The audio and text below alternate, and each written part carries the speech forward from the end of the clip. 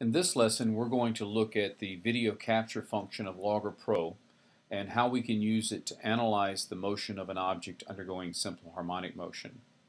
What I've already done is I've videotaped a mass oscillating on a spring, and I've used the Logger Pro software to plot its position as time was going along. And of course, as we do that, Logger Pro automatically plots the position of the object in the y-axis with time and also its position along the x-axis with time. And since we're only interested in the motion of the object in the y-axis, I'll go ahead and choose that to be my axis here on the vertical, where we still have time along the horizontal. Usually with simple harmonic motion, we're also interested in how the velocity and the acceleration change with time. So what I'm going to do is insert another graph and choose the y velocity so that we can now scale this to where we can see the displacement along the y-axis at the same time that we're looking then at the position of the object along the y-axis. So we'll rescale this. I'm going to make it quite small because I also want to be able to fit onto this eventually how the acceleration of the object is changing. So simply by clicking on the tabs and moving them, you can rescale the graphs so that now I can see how the displacement along the y-axis has changed with time, and at the same time how the velocity has changed. Now Logger Pro automatically does displacements and velocities, but to do acceleration we've got to have Logger Pro calculate the acceleration as the object was moving. And to do that, what we're going to do is go to Data and then insert a new calculated column.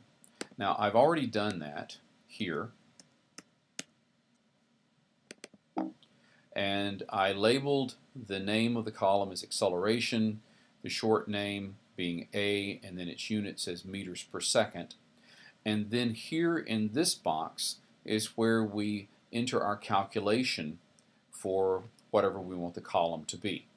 Now since I was wanting acceleration, I know that the derivative of velocity and time will give me acceleration, so I chose under calculus the derivative, and then under variables the y velocity, and in doing that it is now calculated what the acceleration is as the object was undergoing simple harmonic motion.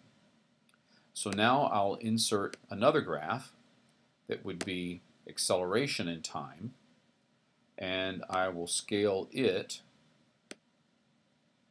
so that we can see how the velocity, the displacement, and the acceleration all vary for the same object undergoing simple harmonic motion. And for each of these now, I'll add a line of best fit. So I'll go to Analyze and choose a curve.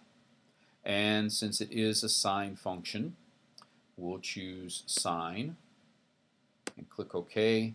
And you can see that that line fits our data quite well. We'll do the same thing for velocity. Choose curve fit and the sine function, and how the displacement and the velocity change, and then do the same thing for acceleration, curve fit, a sine function, try the fit, and choose OK. And now you can see how, as the displacement was changing, what was happening to the acceleration, and what was happening to the velocity all at the same time.